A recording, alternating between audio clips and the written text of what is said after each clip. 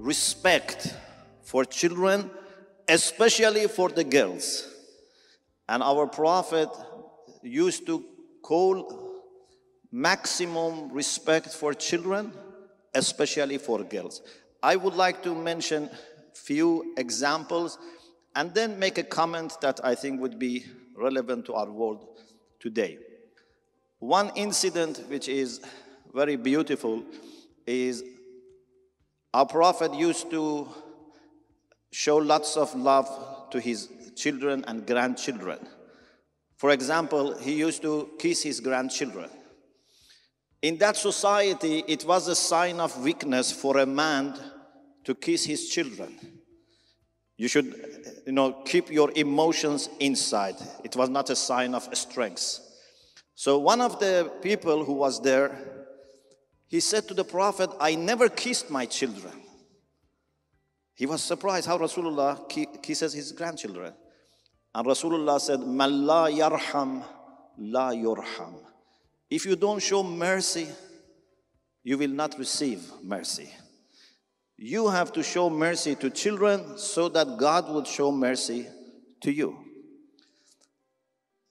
In another incident, which may happen more than once, we find that the Prophet, when he was going to prostrate in sajda, as we call it, in prayer, sometimes his grandchildren, Imam Hassan and Imam Hussein, were going on back of the Prophet, and he was taking time. This is congregational prayer.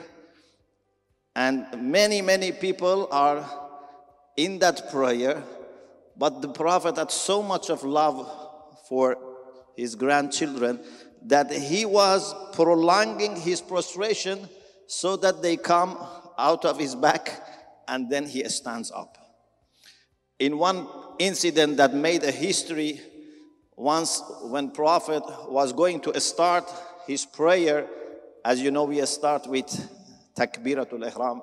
We say God is greater. So Imam Hussein, his grandson, who was very little kid, he was in the prayer and he was not able to say Allahu Akbar. And the Prophet was asked by God to repeat. He repeated 7 times this so that this young child can also say properly, God is great. So this shows that love for children is essence of religion and essence of indeed humanity. We have a beautiful hadith from Prophet Muhammad that I think can summarize many things. He said, Ahibbu sabyan, love children. As much as you can, you should show love and your affection to children. Warhamuhum, and should have mercy on children. Mercy, in my understanding, is when you show love by giving without expectation. When I give and I expect something, this is not rahmah.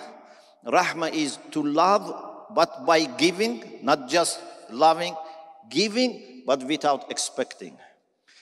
And also the Prophet said, whenever you promise children, you must keep your promise. Sometimes, some of us may say, when I promise an adult, I should keep my promise.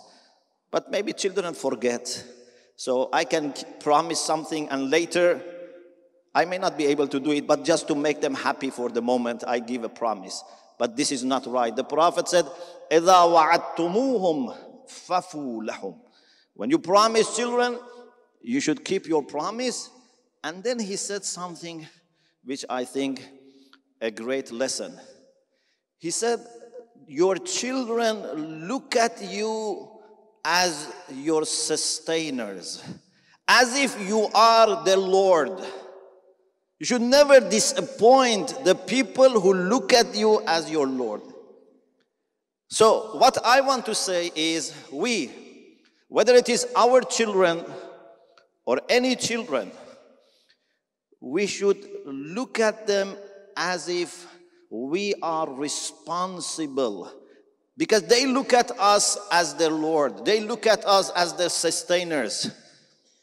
And one of the worst things that can happen is when an innocent child has put his or her trust in us, adults, if we mistreat them, if we abuse them. Our seventh Imam, Imam Kazim, said, God never gets angry as when he gets angry when women or children are abused. إن الله لا يغضب لشيء كغضبه للنساء والصبيان. So when children are abused, God is most unhappy with us. So my request is, of course, I don't think anyone here would be in need of this advice, but we have to work together to spread this message. That we work together to offer all children of the world, which are all innocent and which are all gifts of God. And in Islamic tradition, we believe all children, even miscarried babies, they go to heaven. Even we have hadith that a miscarried baby, when God says go to heaven, says, I don't go to heaven unless my parents join me. So all babies, all children, these are innocent. These are angels, and they go to heaven. Our responsibility is to make sure that as much as possible, we make the world safe, but not only safe, a warm and welcoming place for them.